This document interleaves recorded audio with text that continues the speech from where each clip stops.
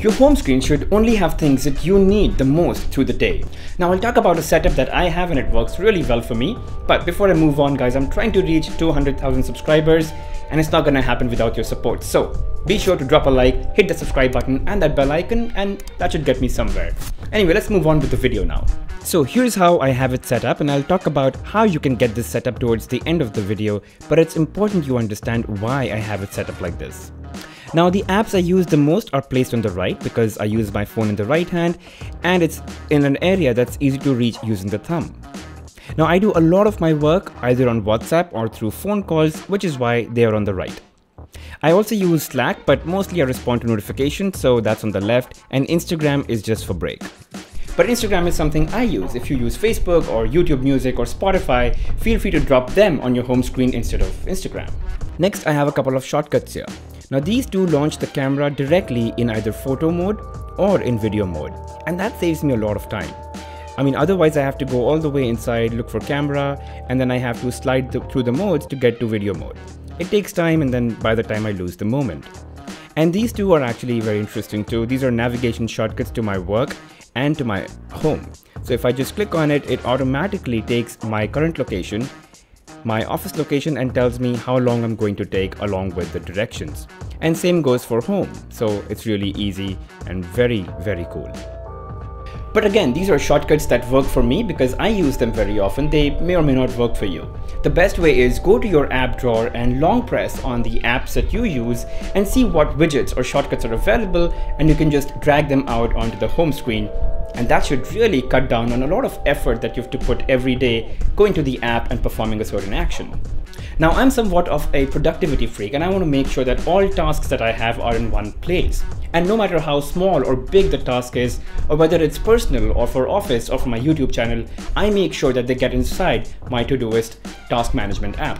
Now there are a ton of task management apps and I've probably done a video on it. It's on the top right corner. Click that video and see if that helps you out.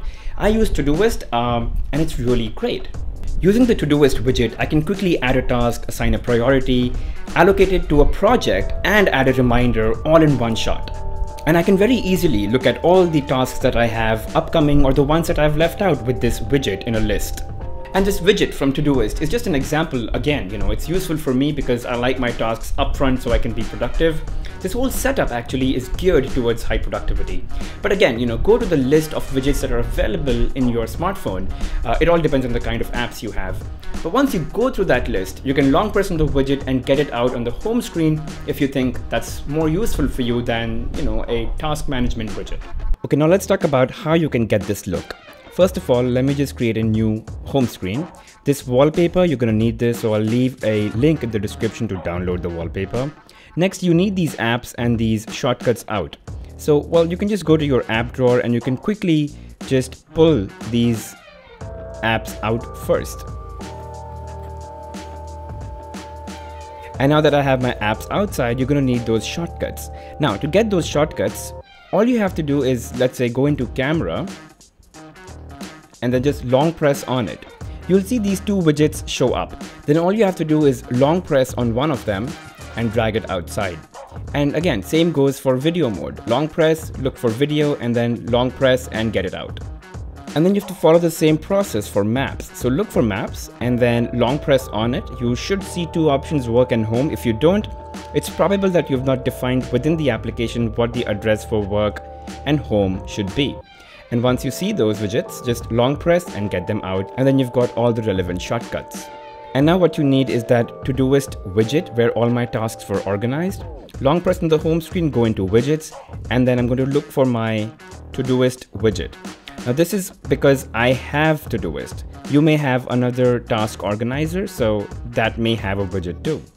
And I can customize this, which is what I like. So I can use a preset style and I can set it to transparent dark. And once I do that, I can set the opacity to a lighter opacity, and then I just hit OK. And there you go. My widget is ready. All I have to do now is resize so I can see multiple tasks together. And all that's left now is the Google widget. So I already have it here. I'll just pull it out and I'll drop it over here. Now the way to get this, I'm using Nova Launcher. So I just have to go into Nova Launcher settings, go into home screen, And then search bar placement is a widget. And then I go into search bar style, and now I can choose what kind of Google search bar I want. I wanted this one, it looks clean, minimal, and I can set a color. So I have it set to white. You can set it to another color depending on the kind of wallpaper you have. And that's pretty much it. And lastly, let's talk about the icon styling, which by the way is not too important because you've got your relevant apps and shortcuts outside, but you still may want things to look good. So I'm using Nova Launcher that allows me to apply icon packs, but I can go into Nova settings, go into look and feel, then icon style, and then the ones I'm using right now is called Vicons, probably white plus icons. So I have Vicons set, and that's what these icons are. Now these shortcuts I've actually, if you see, I've individually changed how they look, which is very simple to do. Just long press on this. If you're using Nova Launcher, you'll get an option called Edit, and then you can click on this icon right here. You'll see all these icon packs that I have installed, and I can just go to, let's say, this one, and I can click here and I can then search for, let's say, camera. And there you go. And I can apply this. Bam, there you go. It's got photo, it's got a nice look to it, it's got that gradient feel. And I can do that for this one as well. All I have to do is I can click on edit, go into icon, choose the same icon pack so all the shortcuts have a similar look and feel. And then I can look for video and maybe something that catches my eye, maybe this one. There you go. So it's very easy to customize them individually as well. And that's pretty much it. And that's it, guys. I hope this was really helpful for you. If you've got any questions, feel free to comment them in the section below. I'll reach out. As always, thanks for watching. Don't forget to subscribe and hit that like button. See you in the next one.